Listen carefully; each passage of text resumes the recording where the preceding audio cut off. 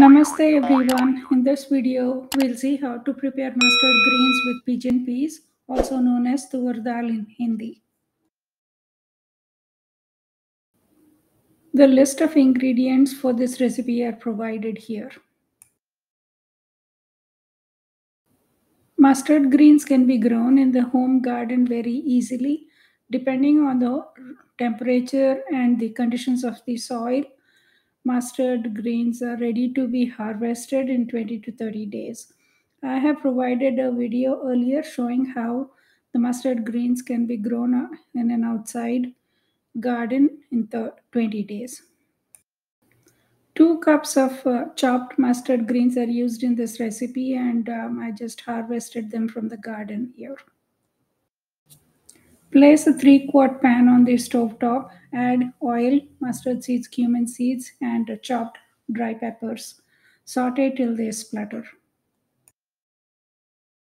Chop the garlic cloves and add to the pan. Saute for a couple of minutes. Then add the chopped onion and saute till they are transparent. Mustard greens are slightly bitter, and cranberries complement the taste very well. Add half a cup of fresh or frozen cranberries. Wash and drain the chopped mustard greens. Add them to the pan. Add the turmeric and salt. Mix them well. Cover and cook on low heat. If cranberries are not available, amla or Indian gooseberry can be used, or tomatoes and tamarind can also be used. This recipe can also be used with other kinds of greens that are slightly bitter, like fenugreek greens. If you are using greens like amaranth leaves, they are not bitter, so reduce the quantity of cranberries used in the recipe.